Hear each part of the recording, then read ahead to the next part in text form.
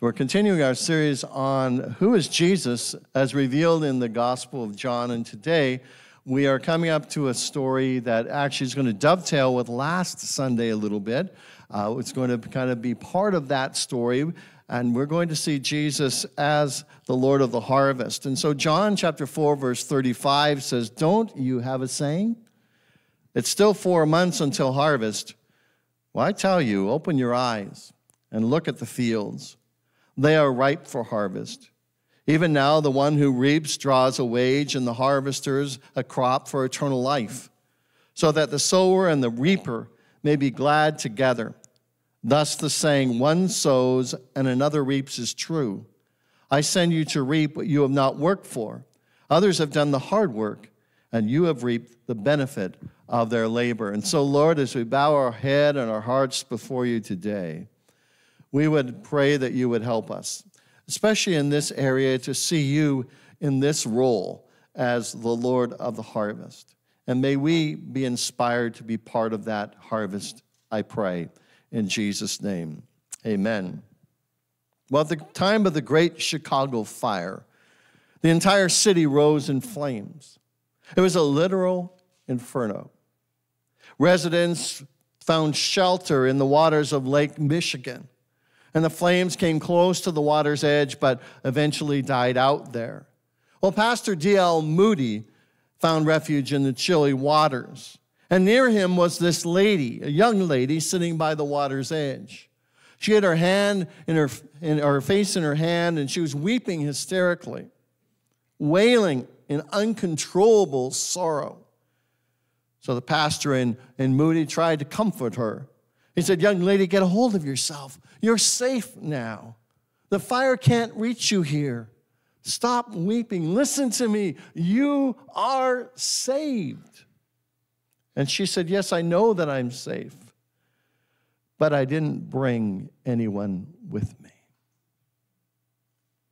We're familiar with Jesus' command in Matthew chapter 28, verse 19. "Therefore, go and make disciples of all nations, baptizing them in the name of the Father and the Son and of the Holy Spirit, and teaching them to obey everything I have commanded you, as surely I am with you always to the very end of the age." And so we're aware of this great commission, but truthfully, most of us struggle a little bit with it. We struggle with the idea of telling other people about our faith. Maybe we're unsure how they might receive it. Maybe we don't want to offend anyone, and we live in a society where people are greatly offended, and so we walk carefully. However, I don't think anyone was offended when the woman at the well ran into town saying, "Come, see a man who told me everything I ever did." Could this be the Messiah? Because the text tells us in verse 30 that they came out of the town and they made their way toward Jesus. The fact that this woman had gone to the well alone in the middle of the day tells us that the people in town probably already knew her story. But what they couldn't figure out was why all of a sudden she was full of life and she was full of excitement. The shame that had previously defined her was suddenly gone. She's like a new person. And they wanted to know why. What happened to her? And then they heard her talk about Jesus, a man who knew everything about her, including her sin. And yet, unlike the townspeople, chose to treat her with kindness and with compassion and with dignity. And if this man was the Christ, if this man could accept her, if this man was willing to show her grace, then was it possible that he would do the same for them? That he would show them kindness and forgiveness as well? And who doesn't need forgiveness?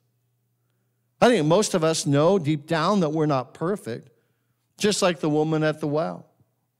We know that we need the forgiveness of Jesus. What we don't want is someone pointing their finger at us and telling us how good they are and how bad we are, how horrible we are. And that's the beauty of what this woman did. She didn't point her finger at anyone other than Jesus. She said, he's the one. He's the one who offers living water. He's the one that can forgive. He's the one who could transform a life. Look what he did in my life. Imagine what he can do in yours. Now, sandwiched between Jesus talking to the Samaritan woman and then seeing all the townspeople from the village coming to see this Jesus that she was talking about, we have the disciples returning from their errand as they went into town to get food for Jesus, who, when they left him, was exhausted from the journey. He was tired. He was very thirsty, and so he said, I'll wait here by the well. And so they're a little surprised when all of a sudden they return and they find Jesus full of energy and rejoicing that a sinful woman has just been redeemed. We find it in verse 31. Meanwhile, his disciples urged him, Rabbi, eat something. Like, we got all this food for you. Just eat something. But he said to them, I have food to eat that you know nothing about. What? His disciples said to each other, do you think someone brought him food? Like, did she have sandwiches or something that she gave them to Jesus? And then Jesus says, my food is to do the will of him who sent me and to finish his work. A task which Jesus now is going to explain to his disciples using the analogy of a harvest. And as he does so, what he's hoping is that they too might become passionate about seeing people come to faith in Jesus Christ. That they might see how Jesus is the Lord of the harvest, and that how it brings him pleasure whenever we choose to participate in that harvest. And so what do we see in the passage that might help us? The first is to open your eyes. Don't you have a saying? It's still 4 months until harvest. I tell you, open your eyes and look at the fields. They are ripe for harvest. Years ago, Barb and I had the privilege of visiting New York City. Our hotel was a few blocks away from the subway, and so we were fairly confident that we could navigate the city and get around with ease. But what we didn't realize is once we got down into the subway, there was 28 different routes that trains were going. They were going every which way. And so here we are standing off, there's people going everywhere, and they're traveling at breakneck speed to where they're going, and we're standing in the busy corridor off to the side with our little map. And we're trying to figure out which train that we're to catch the next train that we want to go downtown. Well, people are pushing by us, and then finally this kind gentleman recognized, that we were in desperate help, in need of help, and he stopped and asked where we were heading. And he showed us which train to catch and where to get off and catch the next one. And it's interesting, out of all of those passengers who were walking by us that day, he alone seemed to notice our plight. And if others did notice the plight, they weren't willing to stop. So he alone noticed our plight and was willing to take the time to point us in the direction we needed to go. And I wonder, how many people are there out there that are looking for the way to get to the Heavenly Father? But with all the voices out there, there seems to be confusion. Do I take this route? Do I take that route? What route do I take? How do I get to the Father? And they're unsure whether they'll even find the right way. And like Barb and I in the subway station, they're not flagging people down. Who wants to look like a hapless stranger not knowing where you're going? No, we don't want to be doing that, looking like we're in a panic. But still, they don't know how to find Jesus. Maybe they need someone like that man, someone that was familiar with the way. Someone who is willing to stop and take some time to listen and to explain how Jesus is the way, the truth, and the life, and that he is the one that can meet the greatest needs in our lives. But let's be honest, we're kind of like those people sometimes. Running off to work or running off to an appointment with a doctor or running off, and we're too busy focusing on our own problems, our own demands, our own schedules to see people standing off on the corridor with their little map trying to figure out the way. Sometimes we forget to do what that man in the subway did.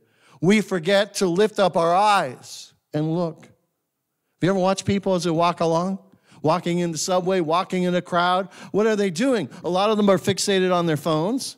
Some are just looking at the path ahead of them. They don't want to trip over a curb or anything. And not very many are looking up. And it's easy for us to do the same. We get focused on this life. We get focused on our tasks. We get focused on everything. And so Jesus reminds us, maybe we need to look up. I'm not sure how anxious that woman was that day to engage Jesus in conversation. She lived in a culture where men didn't talk to women in public, and Samaritans definitely didn't talk to Jews. I wonder, I'm speculating, did the disciples, as they were journeying into town, see the woman walking toward the well? Did they wonder, why is she carrying a water jar in the heat of the day? Or were they just trying to figure out, where's the marketplace in the town? And where's the McDonald's? Did they smile?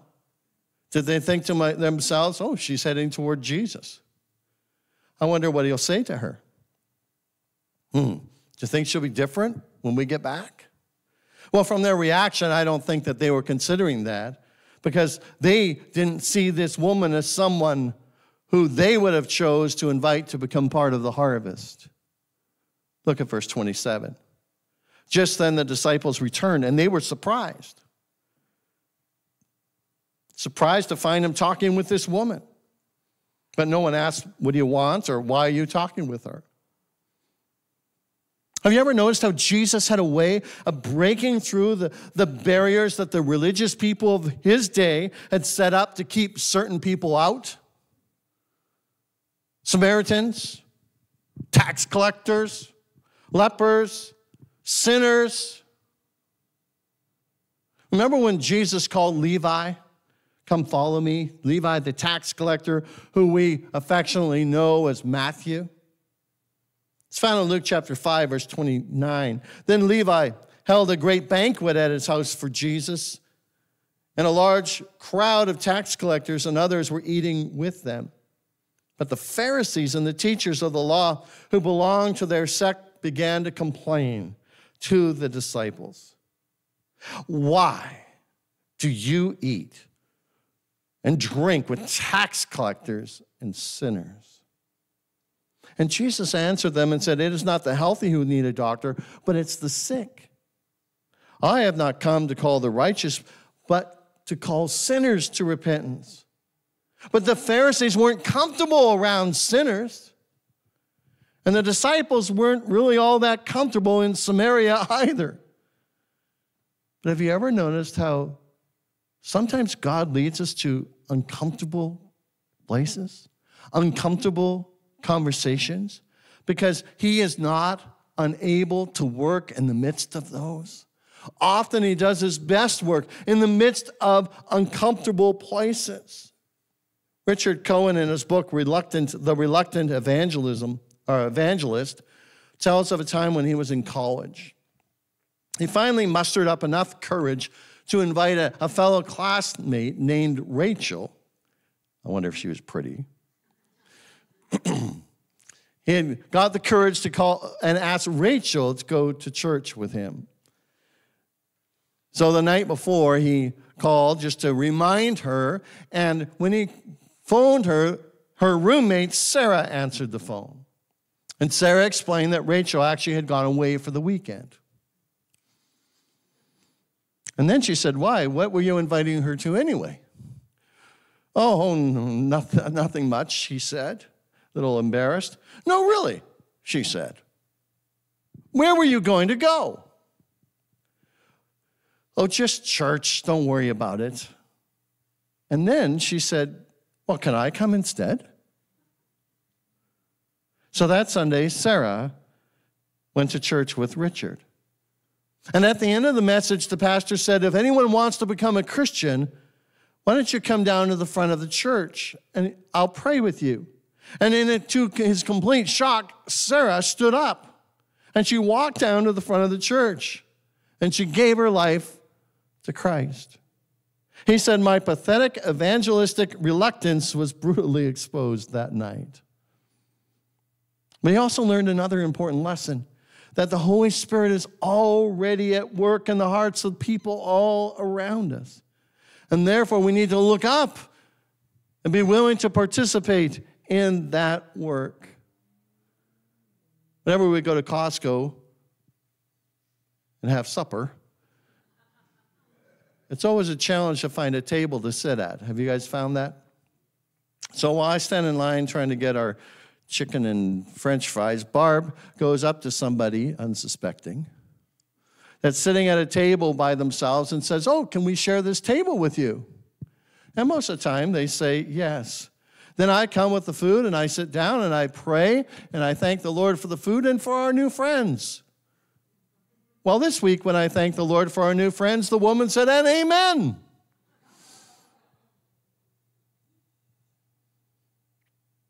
It seems that they went to Central Pentecostal Tabernacle in Edmonton years ago and knew a whole bunch of people that we knew. But it's amazing how many spiritual conversations we've had with complete strangers, all because Barb will go and say, we need some place to sit. And you have 2 seats beside you. Would you be willing for us to sit down beside you? And all of a sudden now we have these conversations, and you never know what God might do with those conversations, or how God might use them to point someone to Jesus, or how the simple fact of just thanking the Lord for our food and for our new friends can break down some barriers. Paul said to the believers, for we are to God the pleasing aroma of Christ among those who are being saved and those who are perishing. To both, he says, we are a pleasing aroma. And so are we willing to look around us, to look up, and to discover that there might be somebody out there that responds to that pleasing aroma, that fragrance of Jesus that's upon us? You ever gone to someone's house after church and they've invited you and you enter the house and there's the smell of a roast beef dinner? Do you know that smell? You know what I'm talking about? And you go in and you think, oh, I'm not very hungry. No, usually that smell makes your stomach jump a little bit, doesn't it? And you think, wow, the aroma, the fragrance, now I'm hungry. I'm hungry for what that is promising me. And that's what Paul is saying through here. We have the fragrance of Jesus, and hopefully people sense that fragrance, and it's a positive one, not a negative one, but a positive fragrance, and they say, I would like to know more about Jesus. David Finch, in his book, The Faithful Present, says, the authority of preaching does not derive from a person's expertise in Bible knowledge, reasons for believing, or rhetoric, although these skills may be of help.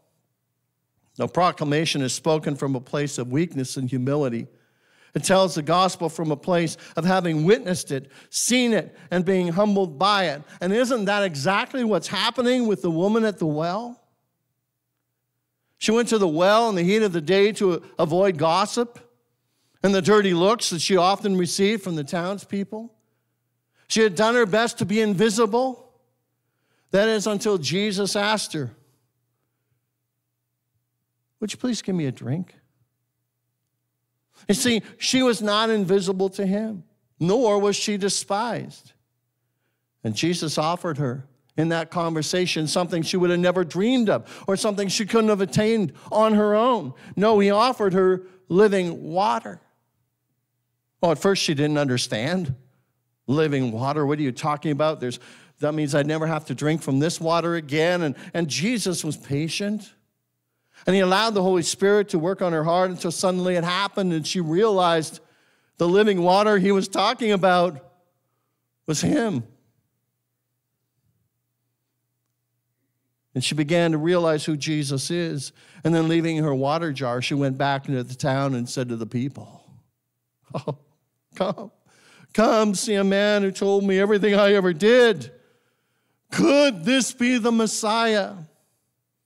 And I love the part of the story where she leaves the jar behind because it's a sign that she's actually been filled with living water, or at least an indication that she's coming back to the well.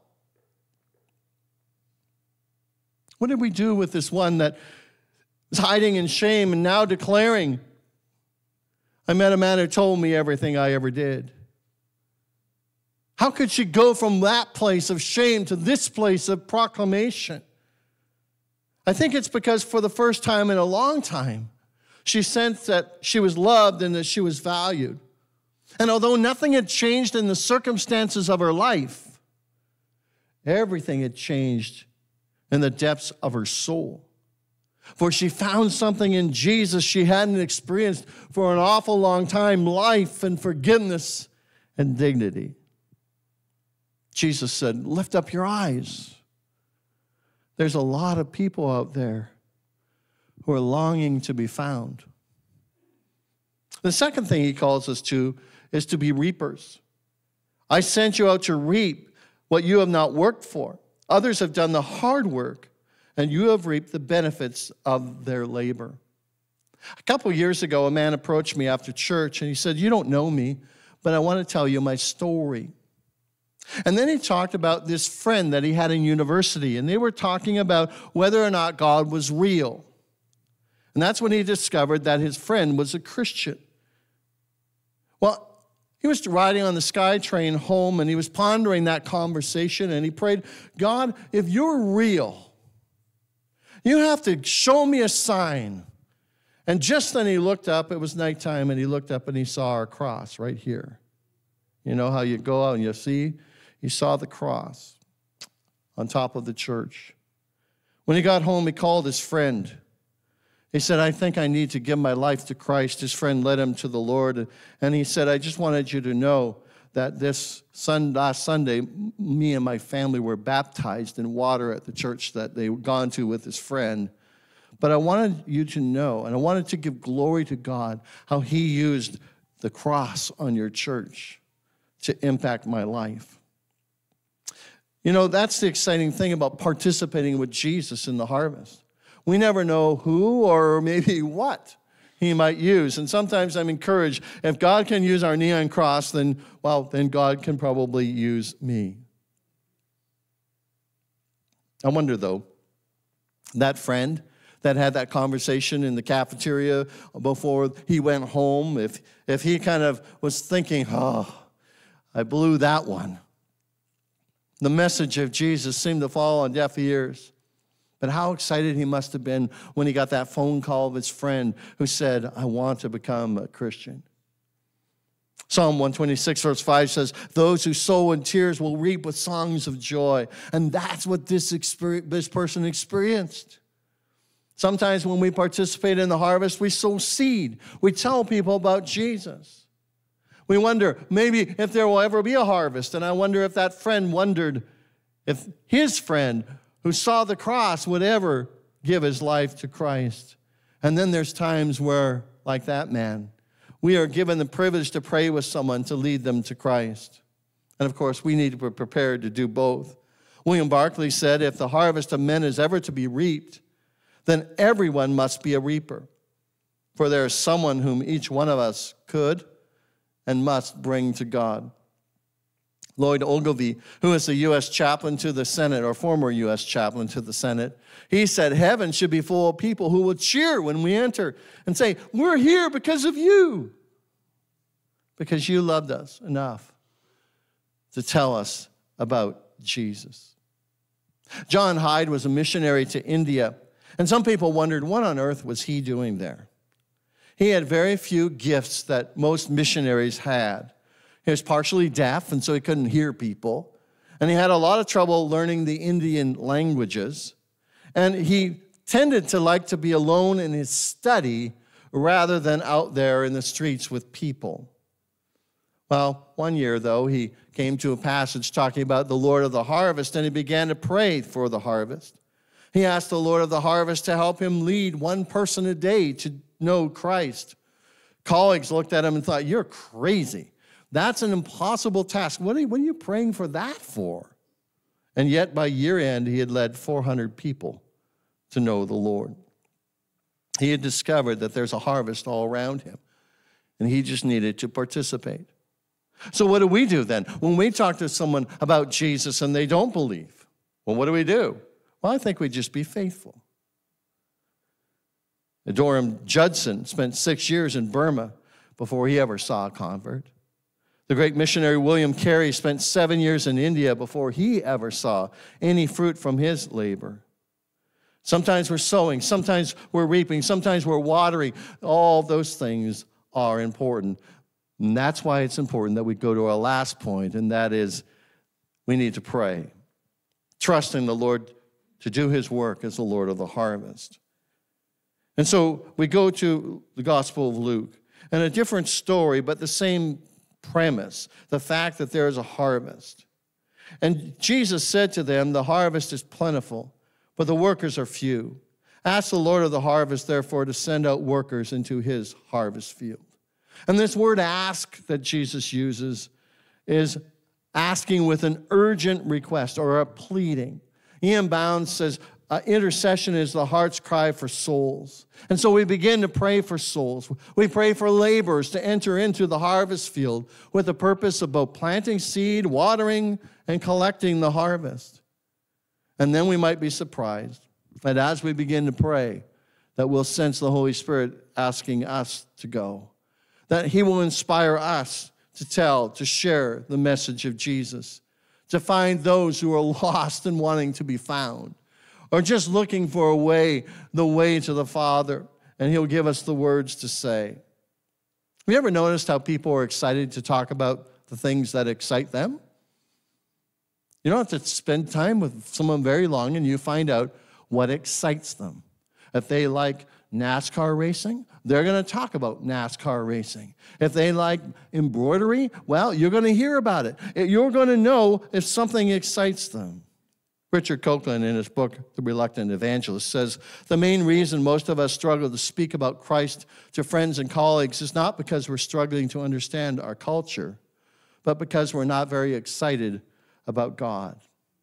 And maybe that's why Jesus encourages us to pray, to make sure that that relationship that we have with him is vital and vibrant and exciting, and that we don't forget how wonderful Jesus is and all the great things that he's done in our lives. And then out of love and devotion, we just naturally will spill out Jesus to those around us as we talk about the goodness of God and the things that God has done for us. John Bunyan, who is the author of The Pilgrim's Progress, he was saved because he overheard townsladies, as they were doing their laundry, hanging up their line, they were talking about all the good things that God was doing in their lives, how God was faithful here and how God was faithful there. And here he is listening to the conversation. And little did they know that that conversation, just talking about the good things of God, would result in John Bunyan's salvation. Richard Copeland, he also responds, and he says, "Never despair if you don't see much fruit from your conversations about Jesus, because God can use the things we say to save people long after we've forgotten what we talked about. Indeed, we may not know until we get to heaven." In other words, just be faithful. Lift your eyes. Talk about the goodness of God, the faithfulness of God. Don't do pointing. No, just talk about how good God is. Hey, I met a man who told me everything I ever did. Could this be the one? When Jesus shared the message of the harvest with his disciples, he was preparing them for what was about to happen in Samaria. This woman had just been saved. She's run off into town full of excitement. And little did they know, but Jesus knew, that the Holy Spirit was going to use her testimony to impact a whole village.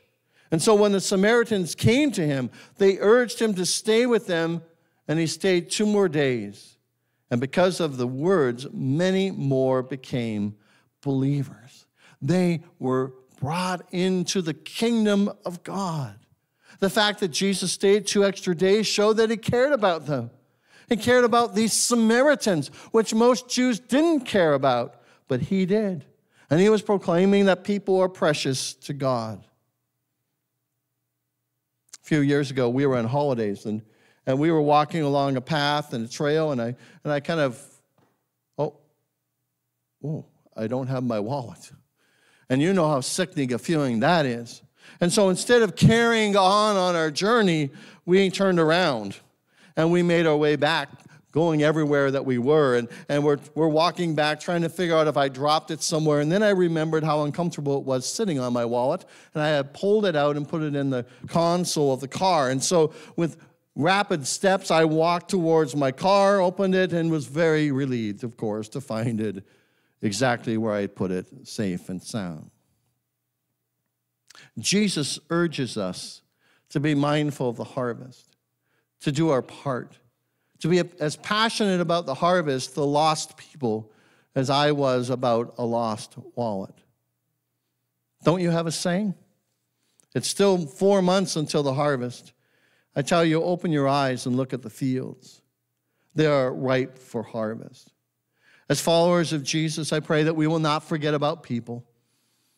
People who, like us, deserve to hear the good news of Jesus. That he's willing to bring forgiveness to all who repent.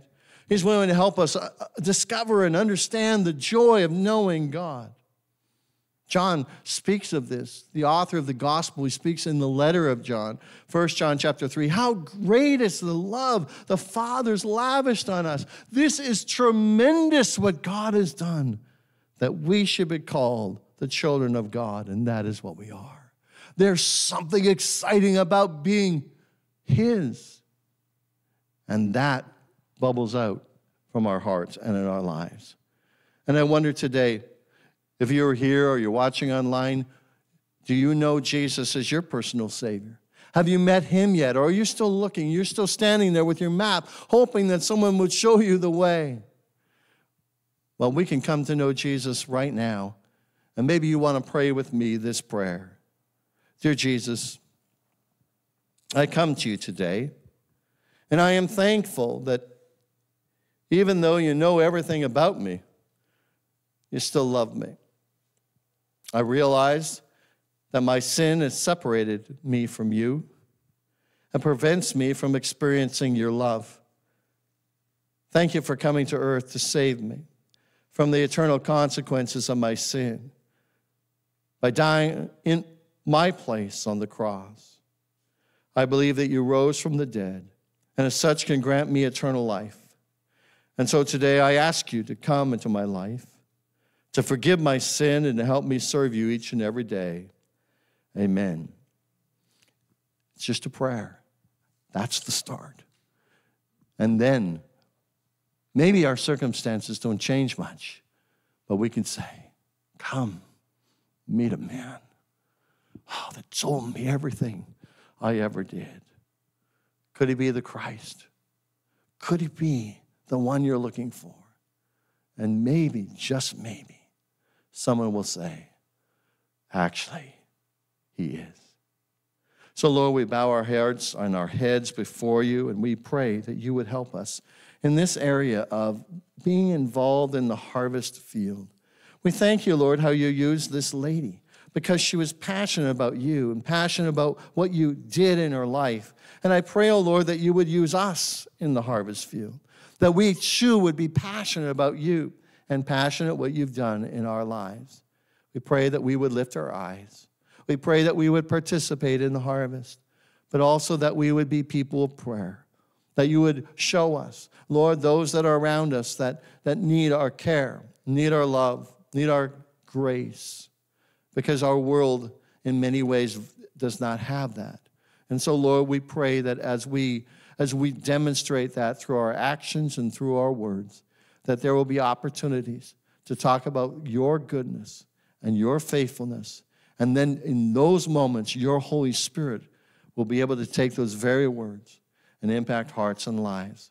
And so let us be tellers of the story, tellers of a story of all that you have done. And we pray that you would be glorified in Jesus' name. Amen. We're going to close by singing